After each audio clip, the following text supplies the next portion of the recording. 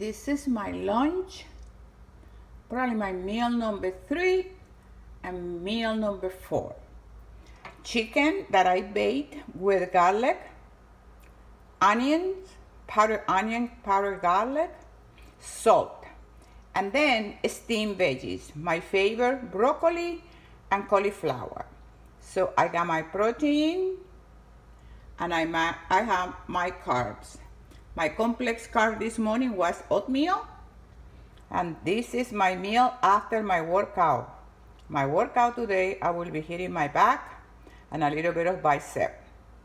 So it's a delicious, beautiful, healthy lunch.